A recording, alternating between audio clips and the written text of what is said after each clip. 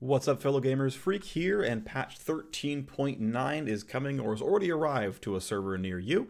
This is a solo queue only patch. MSI is already going on. I watched the first day's games already, and yeah, that's been fun. But either way, this is a solo queue focused patch.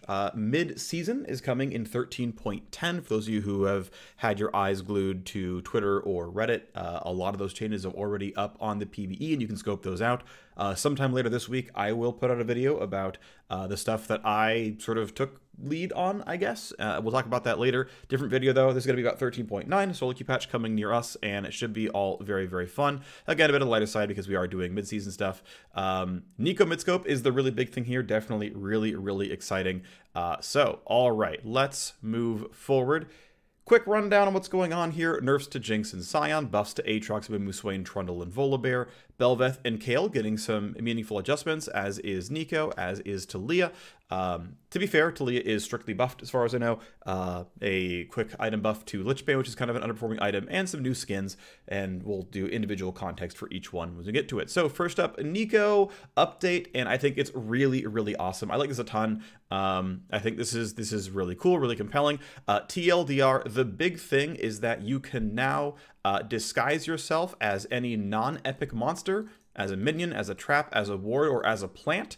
As long as it has a health bar and can be right-clicked functionally, you can go after it. So yeah, okay, not turrets, but this means if you're the 4th caster minion in the wave, this means if you choose to take your disguise as a cannon minion and then come in with a non-cannon wave, people aren't going to realize it. You show up as a cannon minion.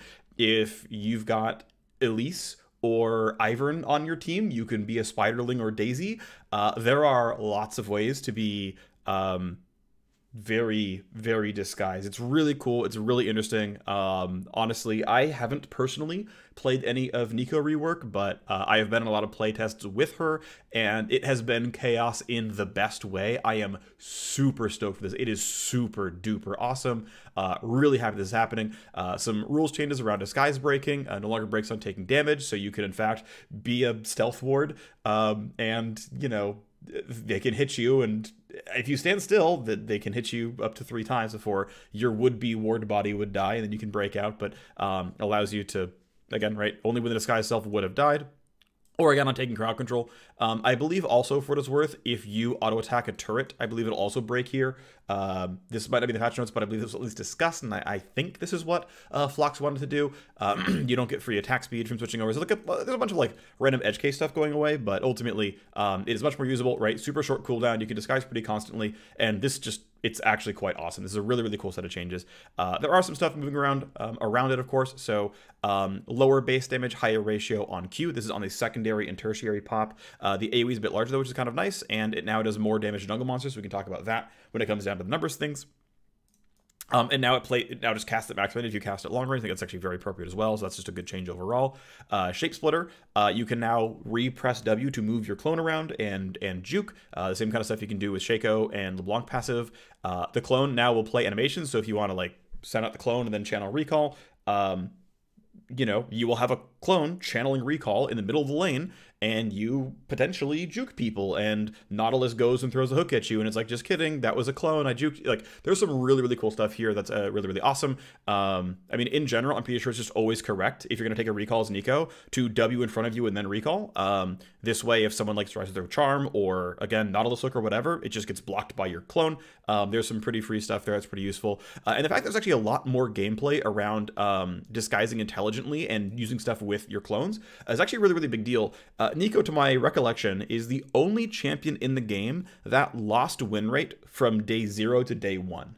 That her skill expression was so flat that it was actually eclipsed by other people that were against her, learning about, oh, she can disguise, I shouldn't be confused so often. Only champion I know of where the playing as experience actually grew more sharply, more quickly than the playing as experience of the champion. Only champion would have done that. I know that there is a lot more skill expression around doing really cool disguise tech. Like, this is honestly quite skillful around clone manipulation. Really cool stuff here.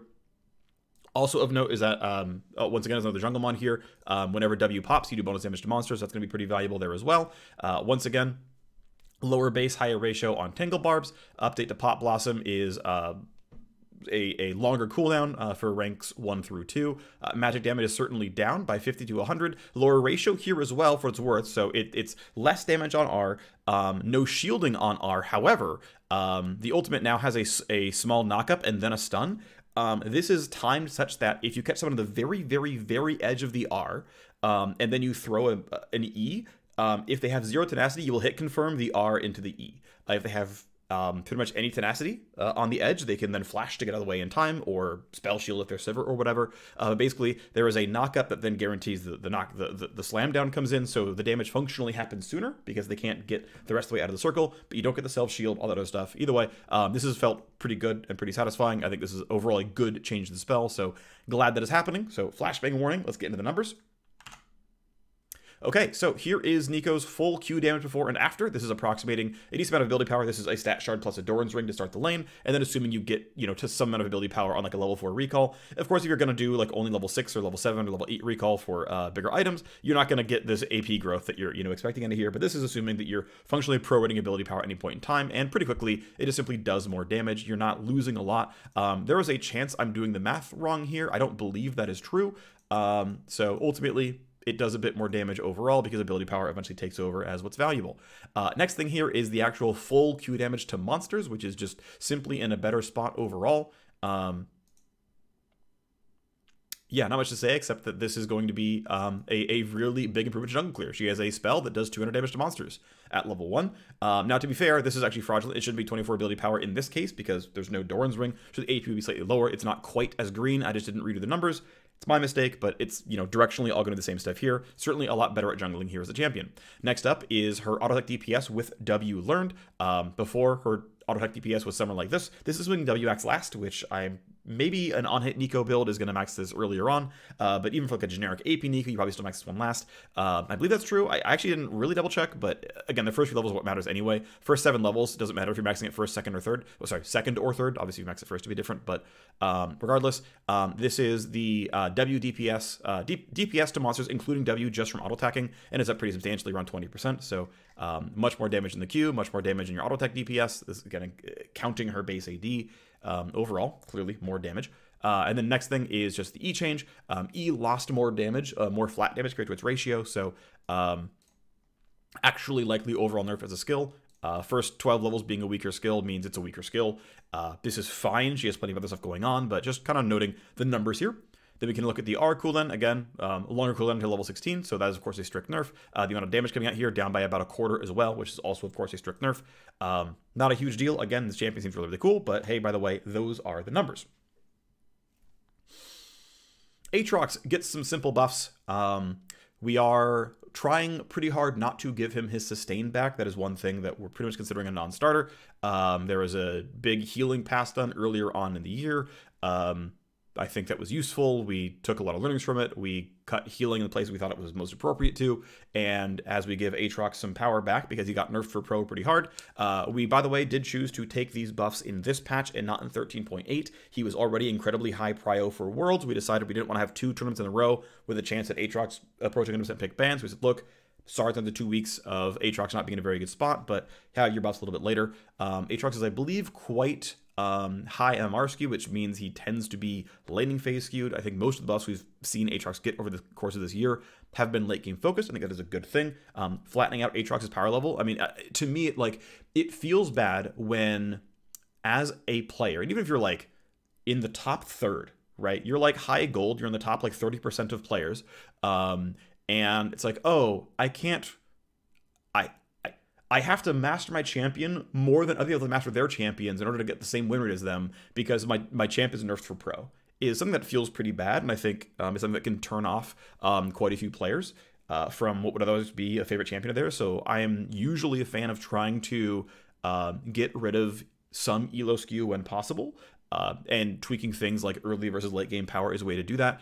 There are caveats to that. There are downsides to having that approach too frequently.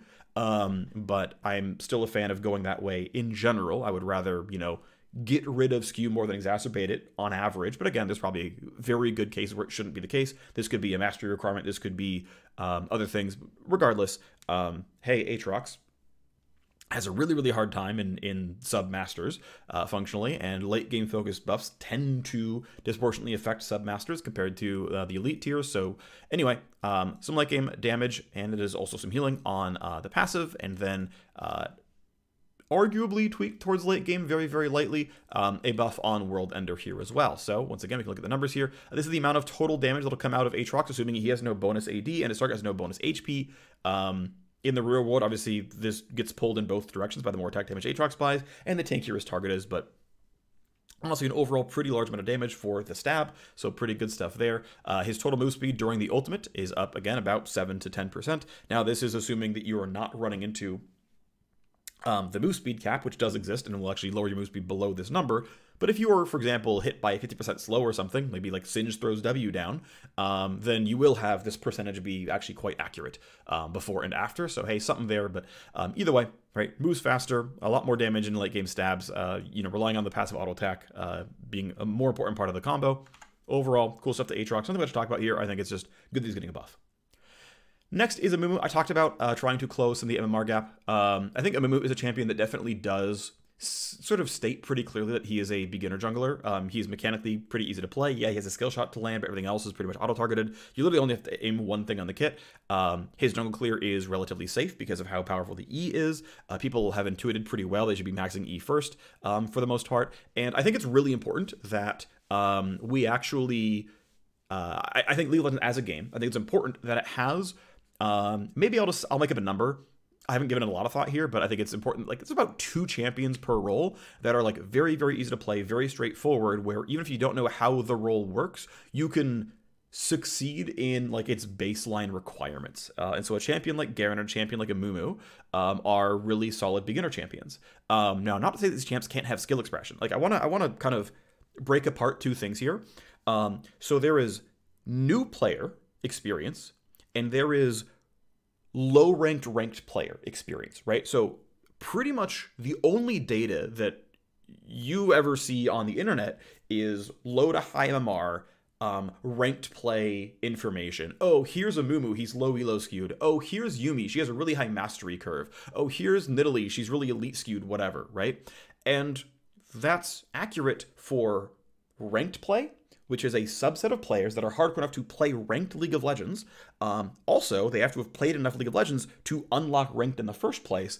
And they also have to be a player that has unlocked the champion they're playing in ranked, which can have its own even small biases, right? Like higher blue essence cost champions theoretically can be, higher account level skewed because they can actually unlock the 6,000 blue essence champion compared to Amumu, who is easy to unlock, Garen, etc. There's those kind of things slightly very, very, very lightly exist as new accounts do exist and new players sign up to play League of Legends every day.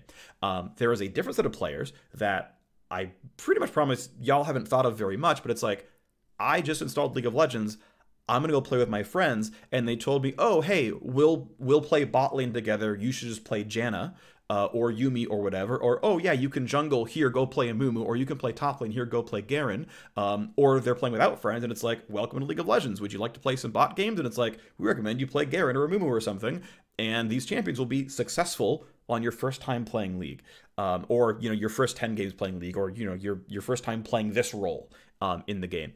I think it is very important that those kinds of champions exist and work well. And so I'm going to use Garen as an example of a champion who I think does a lot of really good things.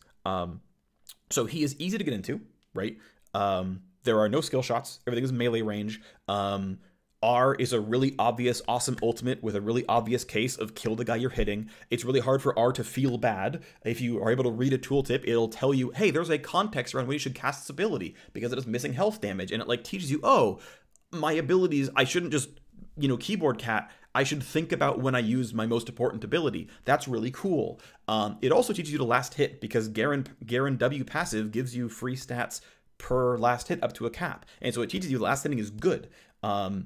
I know of multiple players who didn't realize last hitting was an important thing because there are tutorials and whatnot, but like there are so many mechanics in League of Legends, it can be hard to learn all of them. And anyway, this is all circling back to, though Garen is a really good introductory champion, Garen also has ways to express skill. The timing on his W, for example. you know, like Master Yi is another one where you can choose where you go out with Q, and you can like play Master Yi to a pretty default situation where you know, you don't need to know that W is an attack reset, or you don't need to time W to block the big nuke.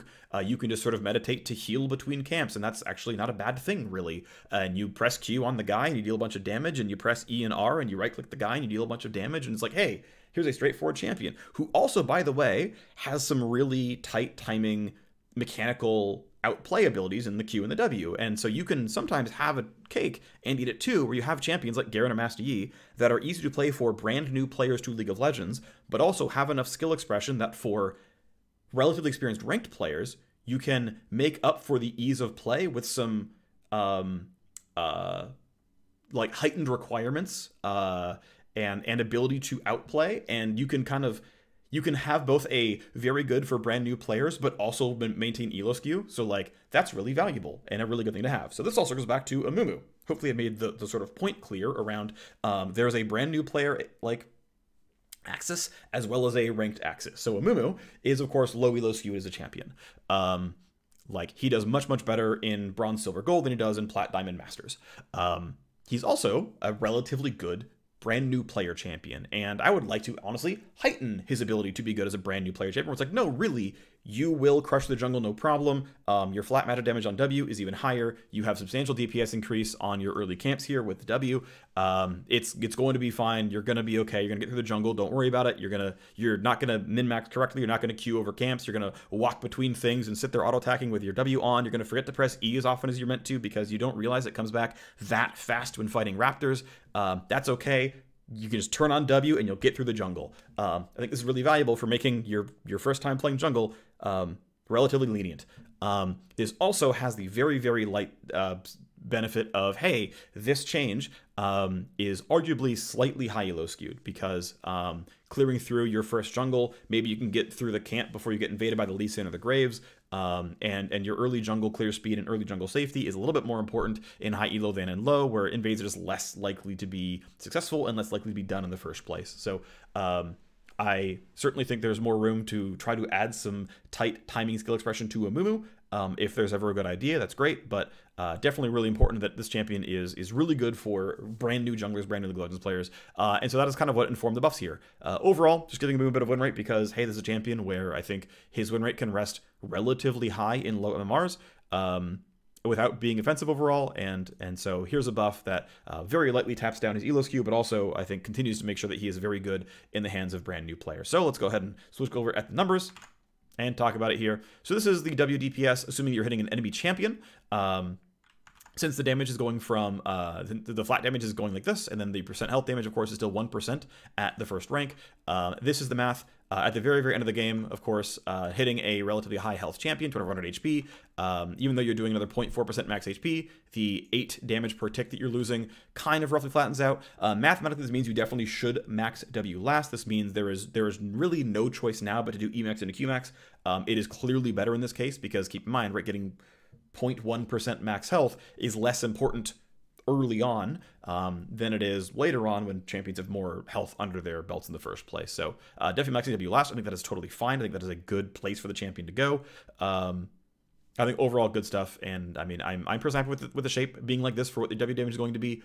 I think it's just kind of correct overall for the champion, and again should be in a totally good spot overall. And as people scale and you're fighting a Cho'Gath or a Sion, hey, W is doing its important thing, right? A larger portion of W's damage itself is actually coming from percent health damage, right? Because 20 of this is from the flat, and so at around here, finally half the damage is coming from percent health damage, right? And so to me, making the percent health damage actually a meaningful portion of the power budget is valuable, is important. I think it's a decent just making stuff up on the fly that, hey, probably if ability has flat and percent health damage, it should probably be about half and half.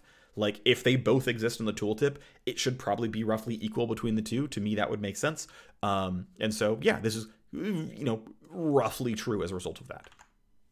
There you go. It's a really small change, but that was the logic behind it and why I chose the tactics that I did. Next is Bel'Veth.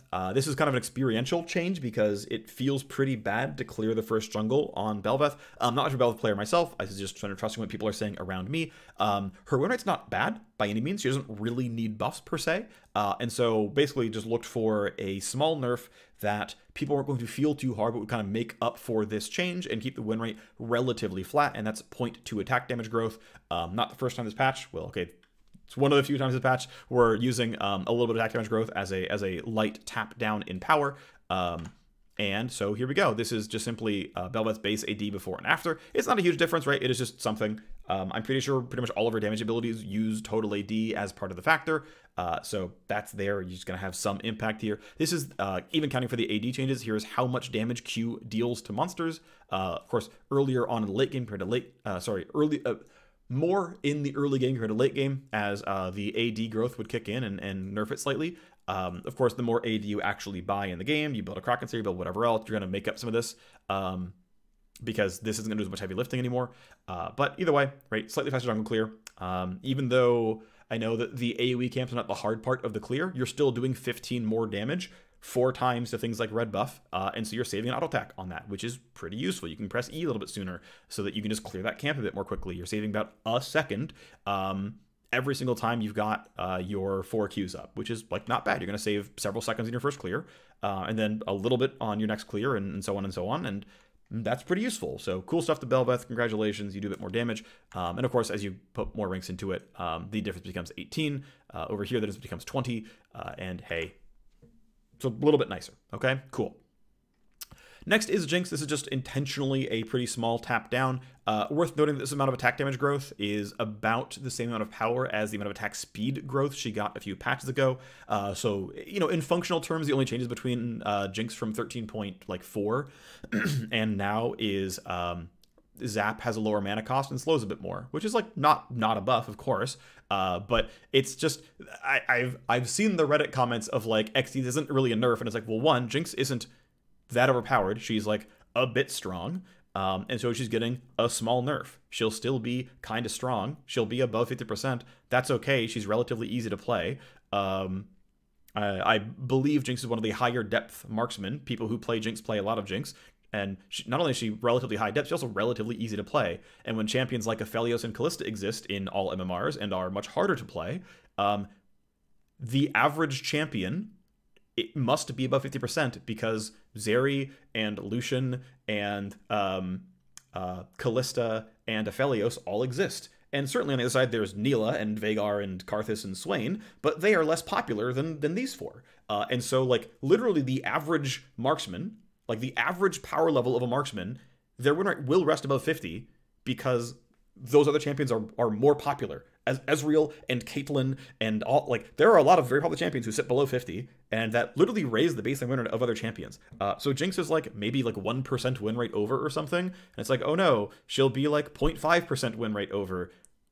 Somehow Reddit has convinced themselves this is a huge problem, and it's weird to me. Either way, whatever. It is a light nerf to Jinx. It doesn't mean a ton. Much like with the Kalista changes, which ended up being Kalista got 0.25 AD growth in 0.8.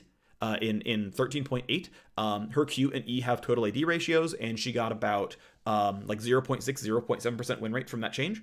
And that's a champion who, by the way, has really, really high AD growth. She went from 3.5 to 3.75 AD growth. So that meant that like the relative attack damage gain, right? Like the relative growth of the champion ends up being, you know, percentage-wise, like not quite as severe. And in Jinx's case, right, she starts below where Kalista was and goes even lower.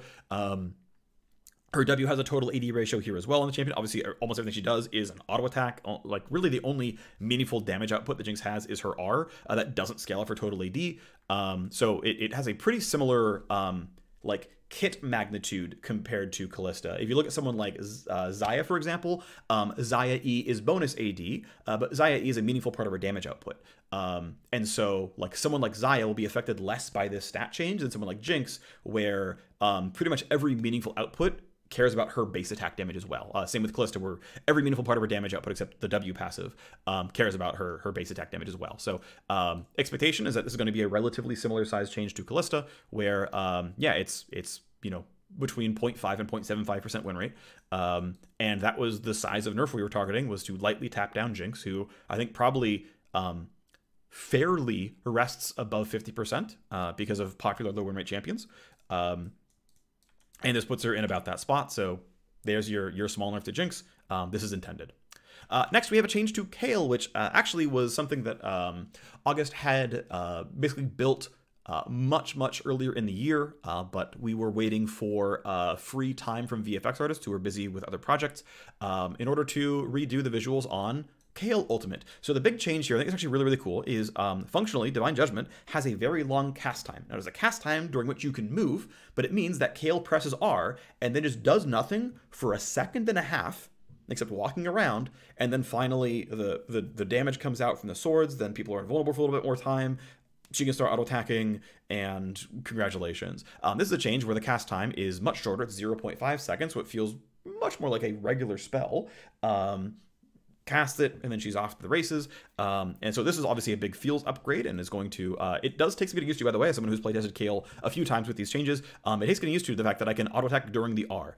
There's probably going to be some day 1 win rate loss that's going to go back up, because seriously, it takes more than a game to remember that you can auto-attack during the ultimate, because I spent a lot of time playing Kayle. I'm like, I ulted, I'm just going to run around for a bit. It's like, no, just swing at people. That actually does matter. The other part is the fact that the swords fall at a very different time as well. This also takes learning to get used to. Now there's just a one flat static duration for everything. It's a 1/2 second cast time, and then at 2.5 seconds, invulnerability ends and the damage comes out. Instead of at 1.5 seconds, the damage comes out. Then at 2, 2.5, or 3, the invulnerability drops. And so, like, I'm a really big fan of syncing up these numbers. I always like when these things can line up better. I think that is a good thing. That is a better thing. That is a positive thing. I'm glad that is happening. I think that is very good. I think it's wise. Again, just yes, this is the thing to do. And then, hey, by the way, the area effect radius is now much larger. It scales off of what is functionally Kayle's auto attack range. The damage is slightly lower, sure. The invulnerability is slightly lower at rank 3, although it is longer at rank 1. The damage comes out later, sure, but it covers a much larger area. But the big thing is Kayle can auto-attack 1 second sooner, is a very big deal. And so this is overall pretty much strictly a buff, because, again, levels 6 through 10 is a more meaningful part of the game than levels 16 through 18, which are not always even landed. This is strictly a buff. This is obviously strictly a buff. This is obviously strictly a buff. This is obviously strictly a buff. Okay, there are 2 very light nerfs.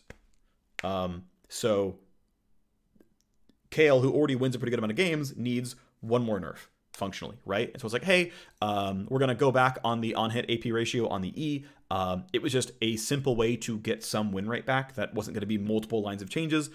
This is what August was stressing about, was just like, he just really wanted to be, like, as few lines as possible to make it read less aggressively negative to Kayle players. And then, hey, it's just a tweak on the wave damage here. I actually like decoupling this from the E. I think it's actually correct to do so. It's, yeah, I can understand the thematic, like, similarity or overlap between Kayle's E rank up, which is passive on hit damage, and her level 11 plus wave damage, which is a pretty similar mechanic, and what happens, right? Auto attack and damage comes out, but decoupling it allows sort of just the freedom to tune this as needed, which I think is actually really positive. I think it's actually a good thing overall. I'm glad this is happening. It's actually worth noting that data indicates that Qmax is actually correct on Kayle. That the heavily increased slow and heavily increased wave clear is actually really valuable. And now that you don't care as much about getting rank 5 of E by level 11 when the waves turn on, then you can even further be like, yeah, we're just going to max Q here. It's going to be the wave clear tool. And, I'm still going to get 20 damage out of E no matter what I put into, or 20 damage out of the passive, no matter what points I put into Q. Now, again, it would have still been rank 3 at level 11, but still, again, I just like decoupling it. I think it is wise. I think it's a good thing, so I'm glad it's happening. So let's talk about the numbers and go into it. So here is Kayle's E damage before and after. This is just simply the bonus damage on hit from the E. This is assuming, again, the same numbers I had earlier with Neeko, which was 24 to 313 AP. It's just my default sort of numbers here for this. But yeah, it's down some, obviously, right? She's going to lose some single target DPS. Okay, sure. Here is going to damage the passive deals before and after. This is with the ability power ratio, which, by the way, is staying at 0.25. And it's down a little bit, but like not a huge amount. Like certainly this matters, right? Because you're going to double hit people, right? You're going to go from doing 78 plus 78 to 70 plus 63. Like this is not trivial. Your single target DPS is down in cases where you have finally built up the 5 autos to get the waves going. Because your first 4 autos, right, don't have the waves. So it, takes a second to get there. But hey, you get to eventually late game and it's more. But yeah, I'm under no uncertain circumstances. This is of course a nerf, but again, it's meant to be a nerf because the ultimate got stronger. And let's talk about the ultimate getting stronger. So not only is the AoE much larger, and you have a second to auto attack. Well, actually, we'll talk about that in a second here. So here is the damage of the R itself, and the damage is not actually that far apart. But the big thing is the radius is massively, massively larger. This covers a lot more screen space. That is a very, very big deal. Seriously, getting a giant freaking nuke on a frontliner, your Vi or Wukong goes and dives in, you pop this on them. Yeah, sure, at rank 3, the durability, the duration of this is not quite as long, but the radius is gigantic. The damage is still very, very high. It's going to be good. This is like, it's less damage hitting way more people, and that is a really big deal. So even though rank 3 is weaker, the radius jumps up another 100 points and is a very big deal. So the next thing though is that you get 1 extra second to attack with, and so this is not counting other sources of damage. Like this is not counting Nashor's Tooth giving you even more damage on hit, but this is basically her base AD. This is her base AD. This is an approximation of how much ability power she's going to have. This is her character level giving her attack speed growth. And her passive being on. But again, we're not counting Nashor's Tooth giving you more attack speed by itself. We're not counting Nashor's Tooth giving you more on hit damage by itself. But we're doing an okay-ish approximation here, and it's like, oh, by the way, in 1 second, I'm going to do about 98 damage at level 6 as a character. And by the way, level 6, the ultimate, keep in mind, right, it barely loses damage, and the vulnerability duration is actually up. So, hey, this is a really hard, strict buff. Okay, well, 11 through 15, the damage is actually down in the ultimate, despite the ratio being up. Well, okay, well, my damage is looking like this. I'm actually doing really, really good damage. We've caught back up on the passive scaling over here. We've got a good amount of ability power. And yeah, it turns out that I can do 270 damage in 1 second by just getting to attack for that amount of time. And hey, we go to rank 3 of the ability where we get even more radius, but we lose even more damage. And don't worry, we're getting more and more damage to the passive, more and more damage to everything else. And oh, I can do up to 300 damage, during this 1 second, which by the way makes up for it entirely, right? If the ult didn't get more radius and hit exactly people every single time, you would still do more damage by doing this instead. This is not counting, by the way, the passive AoE hitting more than one person, which it's going to in many cases. This is not, again, counting Nashor's Tooth on hit, which is something that she's going to buy literally every single game and going to get value out of that one. This is definitely a buff, just to like make clear that like, no, really, this really does matter quite a bit. This is about how much damage she's getting, probably slightly under counting. Again, I'm not counting Nashor's, but I'm also, to be fair, also giving her a free full stacked passive, which is not always going to be true either. So again, a little bit of give and take, but directionally accurate to what's going on here, where this versus this plus this is your damage difference, right? Pretty meaningful stuff. Sion, very light touch. This is basically a follow-up from durability update and item updates to tanks for a while. So this is just very lightly increasing the amount of health decay during his passive. Keep in mind that this is the baseline number, and this number gets multiplied by, I forget, just some multiplier every single like second that he's still alive during his undeath phase. And basically the reason it's just a flat increase is, hey, we think it's correct that Sion passive lives longer when he stacks health. That is the whole intent of the interaction of the kit, is that he literally gets to delay death via lifestealing well, via getting more health on him by last hitting with his W passive, by getting Heartsteel stacks, by getting Grasp stacks, by building other health items. That's an intended interaction there, so it's not a percent health drop. It's meant to be that you can kind of intentionally delay this by building in a certain way. That's again an intended choice. But because Heartsteel now exists, because the durability update happened and people just have more health flat up outright, hey, Sion passive has not kept up with those changes. And yeah, it would be free if it was percent health based, because hey, guess what? It would automatically update with changes. But again, it is intentionally not a health ratio, so that building and buying health and stacking health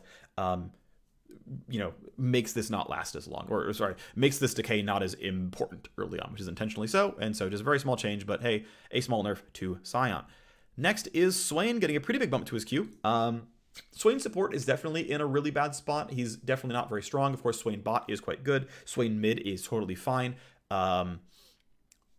I think these are still cool changes. I'm always, of course, a fan of clean numbers. So, hey, 38% ability power being 40% ability power, 8% being 10% AP. I just kind of like it. That's always neat for me. I'm always a fan there. But anyway, it's just more damage on his Q. We can do the numbers themselves right here. This is if you only ever hit one single bolt. The damage before and after is mostly increased in the base damage. And then a little bit, through the AP ratio, it trends down towards 4%, but still, of course, a damage increase. And then if you hit every single bolt, it's 16% more damage early game. So a lot of damage into melee. I mean, this is some really, really heavy nuking if you're able to land it. So pretty big deal here. Yeah, it's going to be a buff, especially towards the early game, the early levels. His all-in power is going to be up there. Yeah, I mean, this is strong, right? Swain's going to be looking pretty good after this patch, and I'm probably going to dust off the bot lane Swain, make sure I get rid of the rust, and it's going to be an elo climb mechanism because, yeah, I'm pretty sure bot lane Swain is going to be real strong. If it ever does catch on the way that Veigar bot lane caught on, probably have to do some work to separate Swain bot from mid and try to get that one back, but for now, win me some games, I guess. Why not? But yeah, I'm not the one who put in these changes, but hey, in general, again, especially if bot Swain does not end up being a problem, and again, for the most part, mages in the bottom lane are quite rare and don't tend to create big problems, that it's probably okay for a while. Just, I don't know, it's interesting. I do wonder how much of bot lane mage win rate is solo queue team comps are bad. It's pretty easy to have AD top, AD mid, AD jungle, right? Kiana and Zed and Yasuo and Yone are all very popular champions. Jace, right? And Wukong, Vi and whatnot in the jungle. So it's pretty easy to have a bad comp. I actually wonder how much of that is reflected into solo queue win rate. I'm actually of the opinion as well that top lane and jungle tanks should probably, like, in a fair game, have elevated win rates in solo queue, because it's really hard to have a garbage team comp if you have a Nautilus or a Sion or a Malphite in it, because at least you can engage a team fight. Or a Sejuani for jungle, right? It is very easy to have a bad team comp that's like, well, we have to win lane or we lose the game instantly, and it's like, oh yeah, we're playing Jace, Elise, Ahri, Ashe Karma, and like, I'm pretty sure I've seen that comp in pro. And it's like, if you do not win the game instantly, okay, Ashe at least can throw arrow out, Zeri, Lulu, and you just can't engage team fights. And it's like, well, I hope we can walk at them when they set up for Drake. I hope we took the lane control beforehand so that we got set up for Drake instead of they engage into us. Hope so. Otherwise, we can't get picks. And I just wonder, like, how much of that actually is Malphite and Sion and all these champions and Ornn just deserve to be 52% because it means that you didn't enter the team comp by picking them. I don't know. It's weird.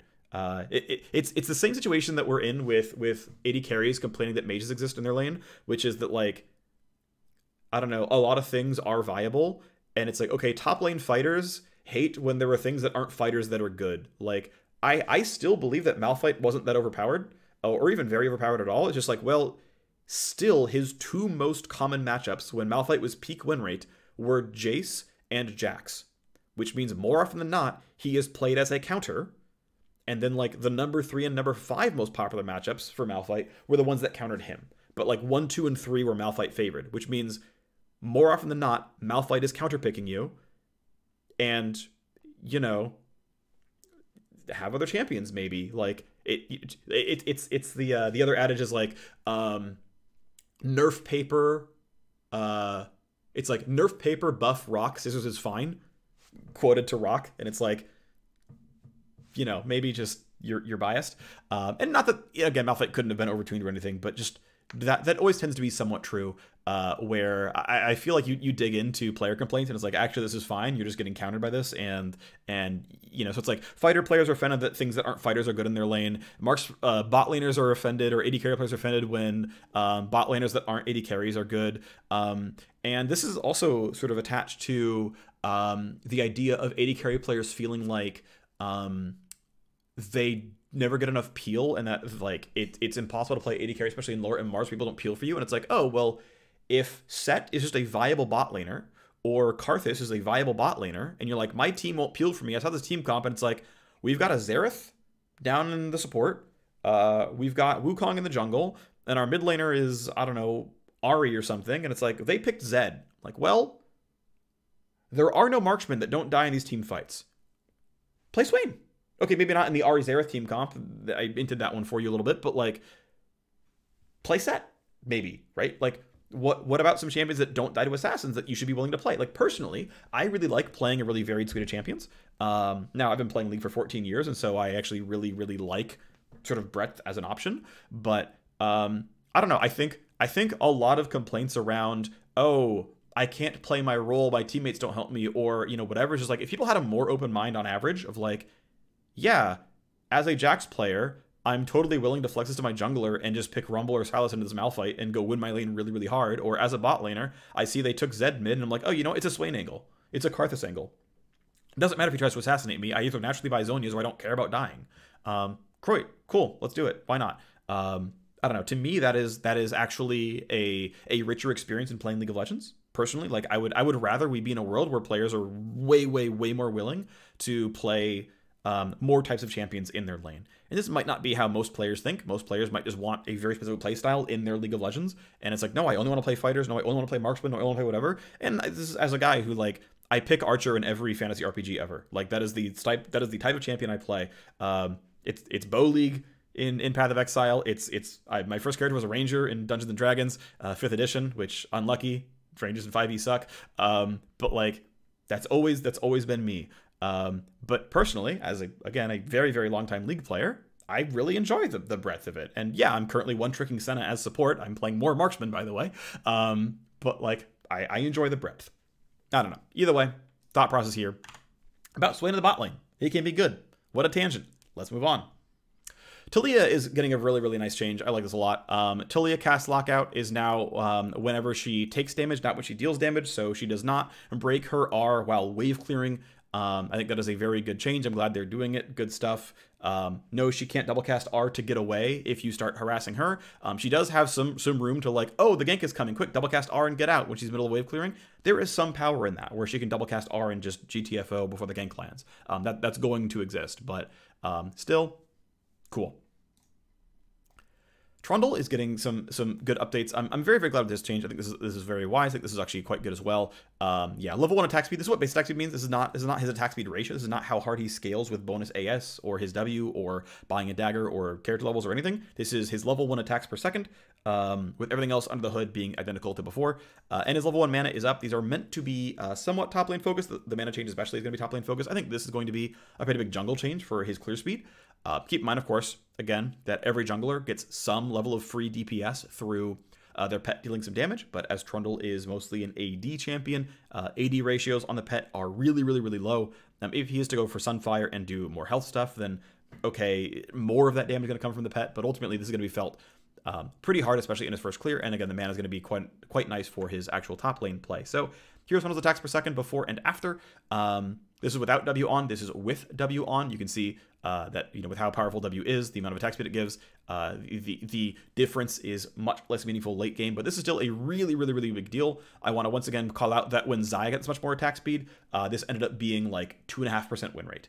Now, Trundle does a lot more than just simply auto attack, but this is a pretty big deal. I think he will really, really feel this. Trundle may be, I think there's a really good chance that Trundle is an S tier pick next patch, especially in jungle.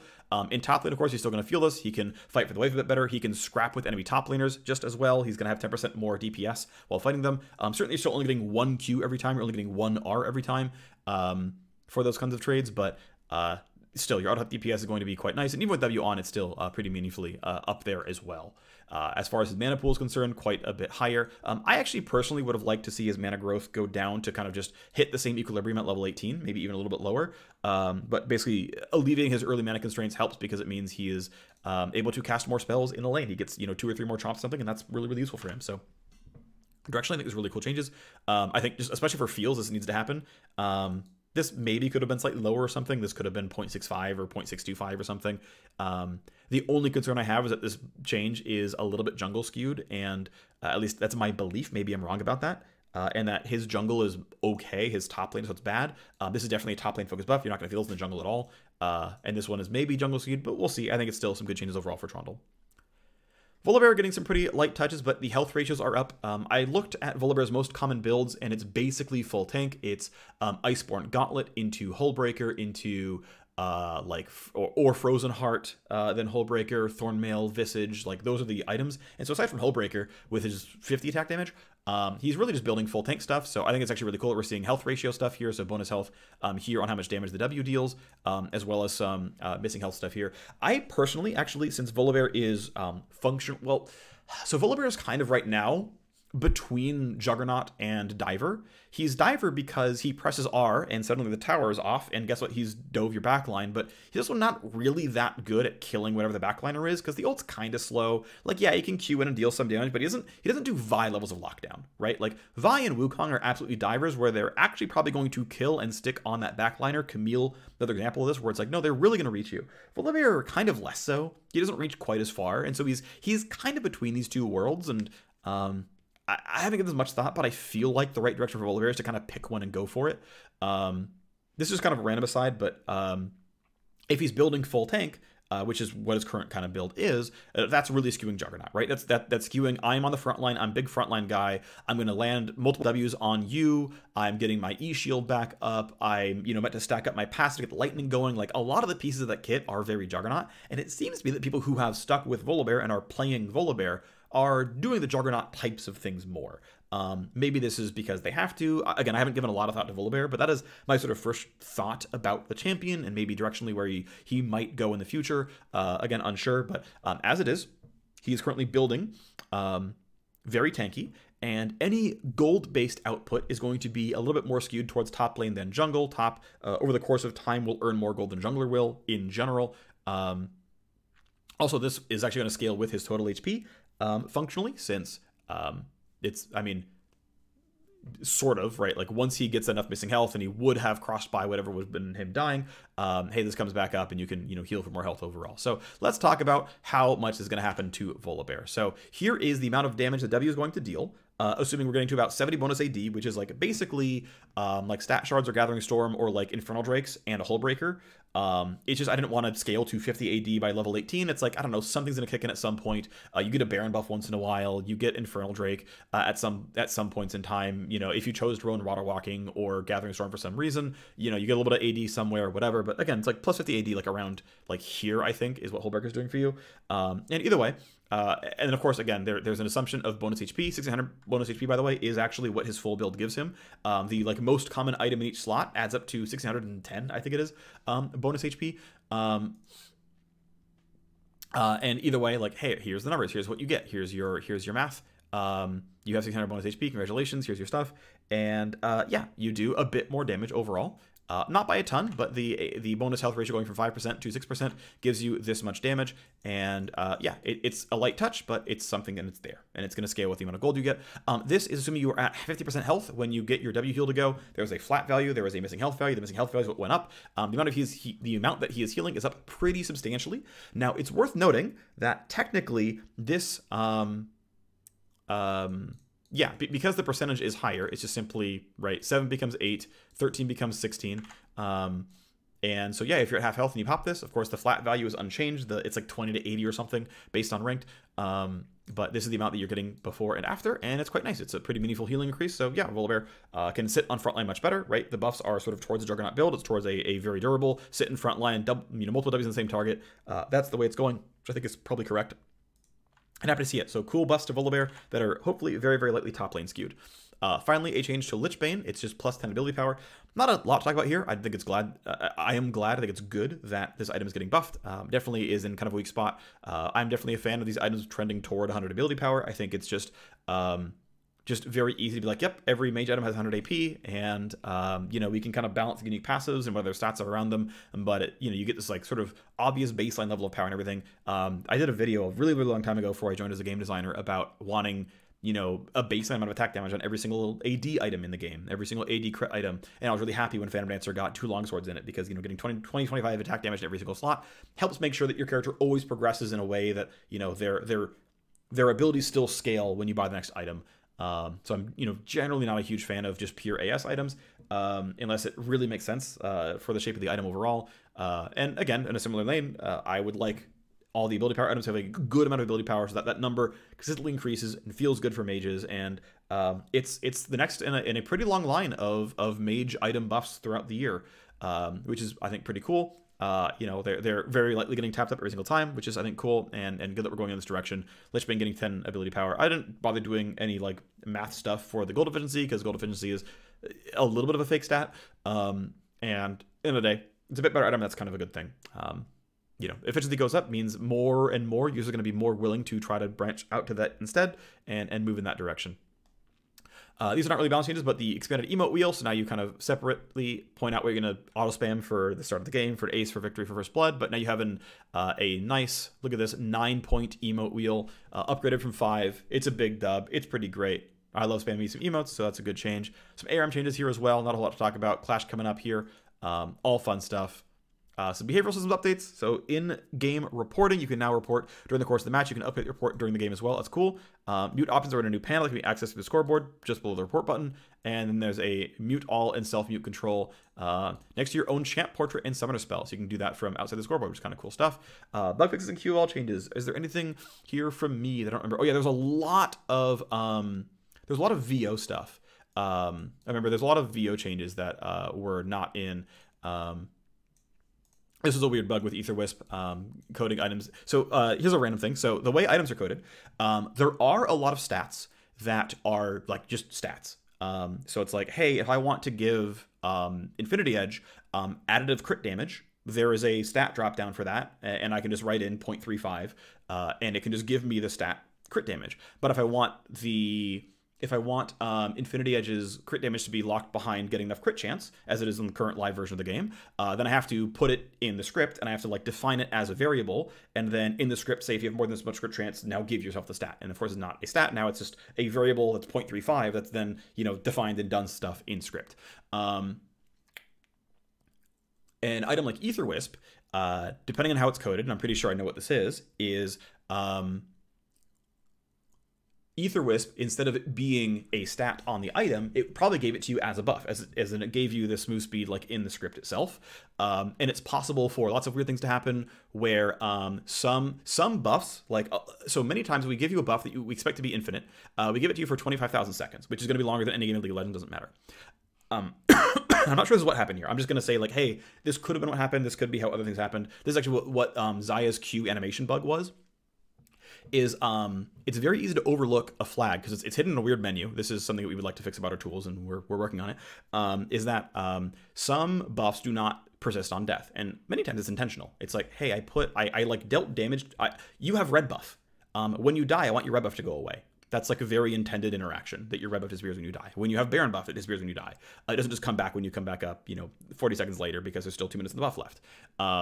It's entirely possible for Aetherwisp to have given you a 25-second long buff when you bought it, and said, okay, it gives you, I have an Aetherwisp buff that's giving me, that's invisible, it's hidden, it exists though, and it lasts for 7 hours, but when I die, it cleanses the buff. Now, if I were to sell and undo the item, it would put the buff back on me, because when I sell the item, it gets rid of the buff. But now, you have to do that to get my move speed back, right? Like, that would be one possible way this would have broken. Now, a way to fix that is to make Aetherwisp a unique item. You are not allowed to hold more than one Aetherwisp. Now, it can be a base stat, right? There's lots of ways you can kind of do that, but anyway, random stuff like that is interesting to talk about with how things can work sometimes. Looks like there's not too much to talk about here, so that's all fine. Let's go ahead and go to the top. TLDR patch 13.9, not a huge one, but some fun stuff to talk about with several buffs and nerfs. Biggest thing here is the Neeko midscope update is really, really, really cool. You can disguise as a non-epic monster, a minion, a trap, a ward, or a plant. And oh man, it is really cool. You can do some really fun stuff with this one. Follow Elise into a gank as a spiderling, all kinds of weird stuff. It's really, really quite awesome. It's really, really cool. This is great. This is really fun to play with. Overall, some other changes going on with damage going down, but AP ratio going up. Jungle damage up on the Q, jungle damage up on the W. Damage going down, AP ratio going up on the E. Damage going down, AP ratio going down on the R. No shield, but it's got a knock up before the stun. Overall, this is a really cool champion. Numbers tweaks I think are fine no matter what, but I think it's gonna be really exciting, really fun. There's gonna be a lot of fun chaos. I really recommend play some games with friends. Don't ban it. Get Neekos in there. It's gonna be cool stuff. Aatrox getting some very light late game skewed buffs via the passive damage going up. This don't sleep on this, because this is a very meaningful amount of increased damage. This is actually pretty solid here in terms of how much more damage it's dealing. This is a decent amount of move speed here as well. So not the gigantic most gigantic buffs ever. Aatrox is going to be 50% win rate for most MMRs, but good that he's going in the right direction of getting buffs and getting buffs and getting buffs and getting to a better spot for most players at home. Amumu getting some early game focused jungle buffs overall. Mathematically, as long as you are maxing W last, this is a strict buff to Amumu at pretty much all points in time, especially in the early game where it's the same % health damage, but it's just simply 8 DPS higher from your first target. And then by the end of the game, when you're maxing it out at level 14, 15, 17, 18, the % damage makes up enough for the rank up damage loss that you're still going to do more damage overall against virtually every single target, which is cool stuff for Amumu. Next is Bel'Veth, who's getting more damage on Q to monsters. This is going to be a pretty solid damage increase. It's around, I think, like 14% more damage to monsters. A little bit less attack damage growth, which is fine. It's you know, not that much win rate loss overall. And just going to make the first jungle clear feel better, but not try to move her win rate too much overall as a champion because she's not in a bad spot. Just the first jungle clear feels pretty bad. Jinx going to be a very light tap down. Going to be, you know, between like 0.5, 0.75% win rate. Very light tap down to Jinx, who is above 50% win rate, a little bit too strong, and so getting a very light tap. Nothing much to talk about here. Kayle getting a pretty cool change. Big update to the R. You have 1 full extra second of DPS time as you're not locked in your cast frames anymore. Effect radius massively higher. Invulnerability duration increased at rank 1, decreased at rank 3. The swords come down later and deal less damage, but the fact that the radius is bigger, generally I think is going to make up for the damage difference. And the extra 1 second of cast time, or the extra 1 second of free time to go deal DPS, is a lot of power, and it's why there is a light nerf here to the E and a light nerf here to the late game passive. I think this overall, though, really cool changes to Kayle. There is a learning curve, learning the new attack timings with the fact that you press R and you're able to auto attack right away. The fact that the swords land so much later. The fact that your rank 1 ultimate lasts so much longer. Takes a while to get used to. I'm generally a fan of durations not scaling with rank. It helps their learnability overall. So I'm actually directionally a really big fan of this change. Overall, I think these are good changes to Kayle. Sion gets a little bit more health decay during his passive. Ultimately, there's just a lot more health in the game overall, with things like Heartsteel being really good, and the durability giving everyone more health growth overall. So light nerf to Sion, but he's still going to be quite good. Swain getting a meaningful damage increase onto his Q. I want to point out mathematically, this is a bigger increase to his base damages than it is to his AP ratios overall. So this is an early game focused Swain buff. I think he's going to be really, really, really good in early game trading, and his like all-in power going to be a little bit higher, and this is just really strong. So he's going to be in a very, very strong spot, I think, post-patch.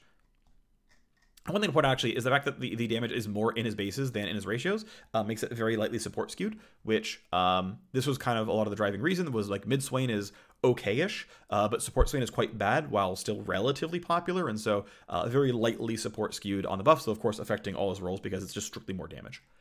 Very nice change to Taliyah, getting the R to not lock out when you deal damage. That should feel really good for a lot of Taliyah players. Doesn't mean that she has the ability to random escape by double casting R backwards if she's the gank coming, even if she's in the middle of wave clearing, but I think still overall good change to Taliyah. She's going to feel really good with this. Trundle getting a really massive attack speed buff at level 1, and a pretty meaningful amount of increased mana here as well. We'll feel the mana costs change a lot for top lane. We'll feel them a moderate amount for top lane. We'll feel the attack speed a lot in the jungle. Overall, they're quite big buffs. I think Trundle's going to be very, very good in the jungle next patch. Volibear getting a bonus health scaling increase on the damage on his W, and a missing health scaling increased on the R. On the R. What? Missing health increase on the W here as well. So pretty substantial buffs to our boy Volibear. Good stuff for him. I think these buffs will very lightly skew top lane, where he's going to get a little bit more XP overall, and gold overall, which is going to sort of factor into the fact that this is scaling off of how many levels he has, since this is going to care about his base stats as well, and as well as how many like how much gold he spends on getting more items. So I think pretty positive stuff overall. 10 AP to Lichbane, not much to talk about here, but certainly a good change overall. So happy to see that one happen as a buff to Lichbane, underperforming item, good stuff there. That's it for the patch rundown. Thanks for watching. Bye everyone.